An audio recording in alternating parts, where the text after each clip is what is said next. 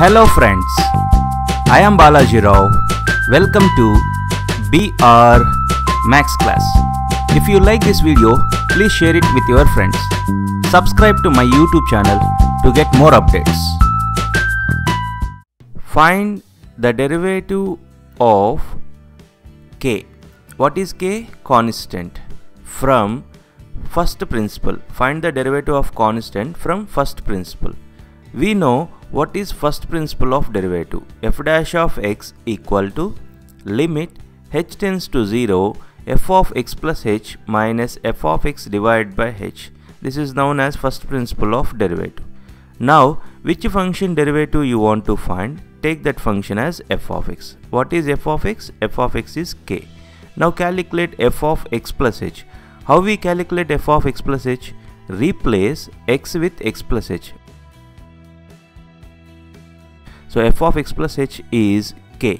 Limit h tends to 0, f of x plus h is k minus f of x. F of x is also k divided by h. This equals to limit h tends to 0, k minus k is 0. 0 divided by h.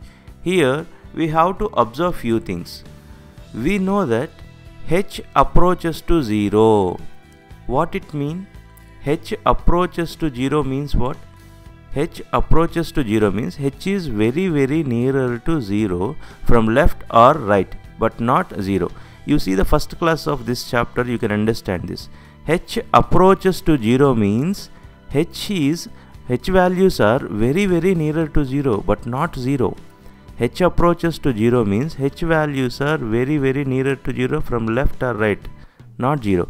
You observe here, limit h approaches to 0, denominator is not 0. Denominator h is very nearer to 0 but not 0. So 0 by h is 0. So we know that limit h tends to 0, 0 is 0 only. So what is the conclusion we got? Derivative of a constant is 0. From now onwards, we take this as a formula. Derivative of constant is 0. I hope you understand this class. If you like this video, please press like button below. Share this video with your friends. If you are not yet subscribed to my channel, please subscribe now. Thanks for watching. Bye bye.